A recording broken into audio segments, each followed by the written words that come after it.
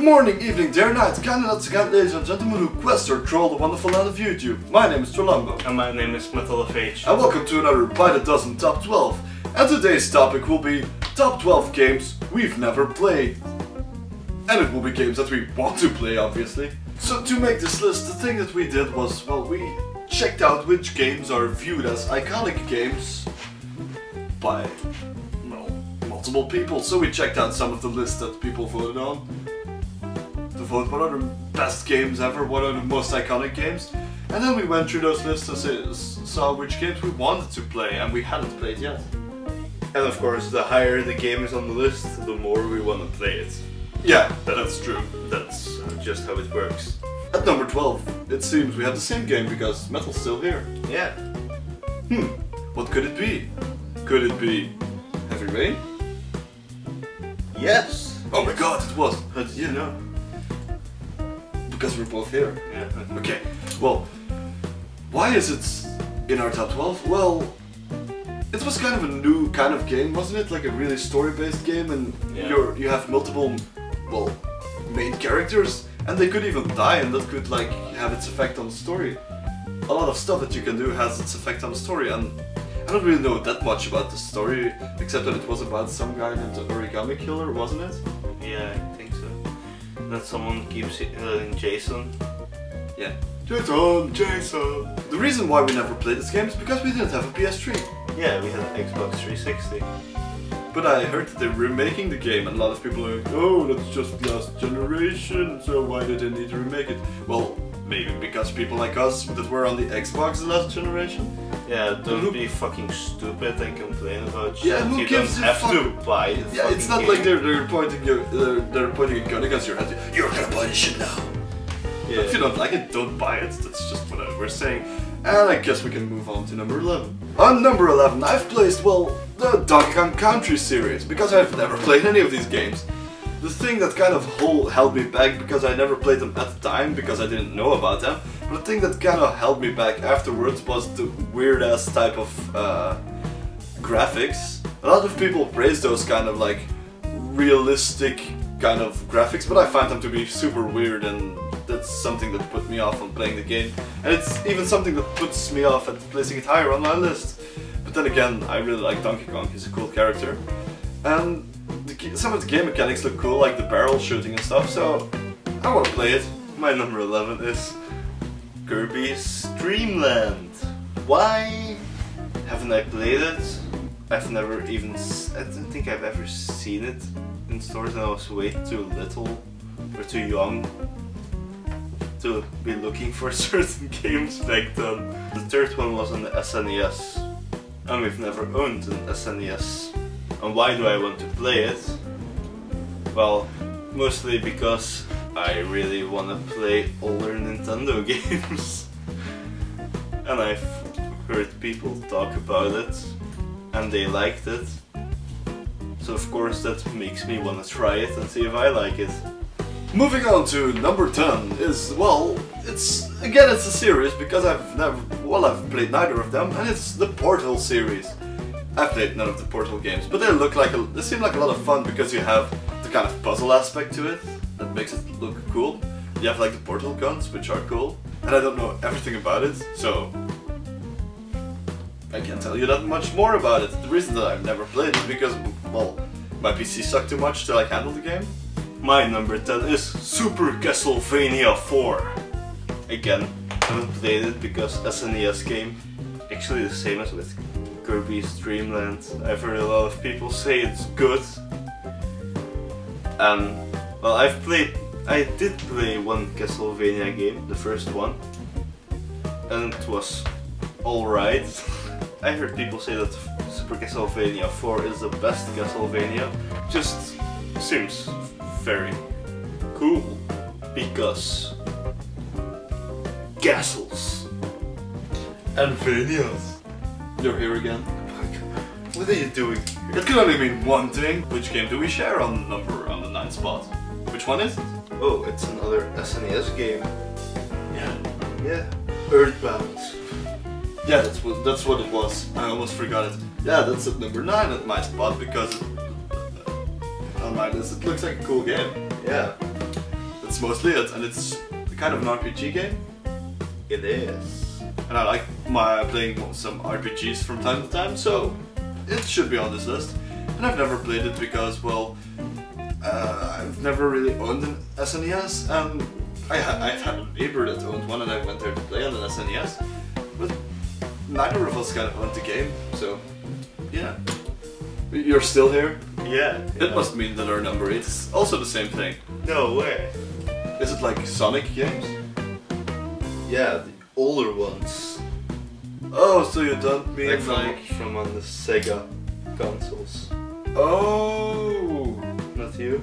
No, I was talking about the lyric game, Sonic Boom. Oh! That seems so awesome. Wait, no, it looks like shit. Who am I kidding? No, we're talking about old Sonic games, and we've never played them because we never owned Sega's consoles. Yeah, I've never really seen Sega consoles anywhere though. You know? I'm mostly interested in the game because I'm curious about why it was like the mascot for Sega, and that it was like competition for Mario. Yeah, that's also why I wanted to see that, because I played a lot of Mario games in my time, and I'm not really a fan of platformers that much anymore, since there's a lot of other stuff you can play now. I only played one Sonic game ever, but I didn't like that one. But everyone seems so fond of the old Sonic games. So we want to play some old Sonic games. Yeah. My number 7, well, we've heard that before. It's any Kirby game actually, because I've never played any Kirby games. Why do I want to play this? Well, because Kirby is, well, it's a cool character. It's like a pink ball with a face, and it sucks things. Oh, that sounds weird. No, what I meant was, well, Kirby can like adapt powers from other creatures and stuff, and it looks like a cool addition to a platformer game. It looks like a cool mechanic to have in a game. So I want to see how that translates to a game. That's mostly what it's about. And about knowing kind of more like the backstory through the games. That's also interesting. I've only seen the character in Smash, so that's all I know about it. My number 7 is any Megaman game. I've never played any Megaman game. It looks cool. You have different bosses, and when you beat a boss, you can get like their power, I guess, which is cool. But they all have stupid names. Yeah, and I want to try it. At number 6 I have a certain game that we've talked about like somewhere before in this list. It's the Megaman series. Yes, it is. I don't know what to say about it. That Metal hasn't said. Like you can obtain like new powers, but there's a lot of cool mechanics. But the bosses have stupid names. Just keep saying that. My number 6 is Kingdom Hearts. I've never played any Kingdom Hearts game. It looks interesting with a main character who looks like he should be in Final Fantasy, right? Then again, not. And then you have like Disney characters who look like they should be in Final Fantasy. Somehow I've never played it before. So our number 5 game is the same thing again. Yeah. Who would have thought? Well, it's again a whole gaming franchise. Yeah. And it's about a robot, or so people thought at the beginning, but then it turned out to be about a blonde woman in a robot suit. Yes. Are there still people who don't know what we're talking about? Probably. We're talking about the Metroid series! Why do we want to play this game? It looks interesting again, you know? It's one of the... I think it's one of the most popular Nintendo franchises, isn't it? From what I've seen. Then you have like 2 eras that you can play as well, because there's a 3D version of the game, and it's one of the games... People always say that it's one of the best transitions from 2D to 3D, that game. Some people say that Super Metroid is one of the best SNES games. So yeah, it's got a lot going for it, so we must try that at one point. Yeah. Maybe even for a playthrough or something like that. At number 4, I've placed Shadow of the Colossus. Well, it seems like a cool game because you have you can run around and then you have to fight those Colossuses. They all have their cool individual looks, and they all have their own way of going about it and fighting them. There's like so many different individual boss battles that you have to do. Why haven't I played this game? Well, I wouldn't know. Guess it wasn't really that popular here at the time, but afterwards more people started praising it. Now I want to play it, but now it's harder to find PS2 games again, so... Number 4 is Banjo-Kazooie. I don't think, like, back when we used to play a lot on the N64, I don't think I ever heard of Banjo-Kazooie back then. For some reason you hear about great games when they're already really old and hard to find. It looks like a funny game. At the number 3 spot, I've played Zelda games, and I know what you're thinking. You haven't played Zelda games? Well, yes, I have played Zelda games. I've played all of the N64 Zelda games. But... which are 2. That's just 2 of all the Zelda games. I've never played anything after it, and I've never played anything that came before it. And why would I want to play that? Well, because I like those games, and they make me want to play the other ones. And then you have like new mechanics in there as well. You have like the one where you start off being a wolf or something. What was that one? That's Twilight Princess. Twilight Princess, yeah. Then you have like the Wind Waker, which has like it has like an entirely different mechanic and look to it. It's like you have the sea, and then you can explore, and then you can go to islands. So that's also cool. My number 3 spot is Crash Bandicoot 2. I've played Strikes Back. He played it. I only played the first one and the third one, which I really liked. You know, when you play the first one and you've played the third one, don't you really want to know how the second one is like? So my number 2 is Final Fantasy VII. Yes, I've never played Final Fantasy VII. That's weird, isn't it? Because I've played a lot of Final Fantasy games. And well, Final Fantasy VII is to some extent spoiled because I know that Aerith is gonna die. Whoa, whoa, don't spoil it for our viewers. Yeah, it's spoiled for me, so fuck them. Aerith dies, she gets penetrated by Sephiroth's long sword. So, why do I want to play this game? Well, because a lot of people say that it's the best. And I want to play it, so I can say that Final Fantasy VIII is the best. Yeah, because most people are complaining just about how difficult the junction system is. No.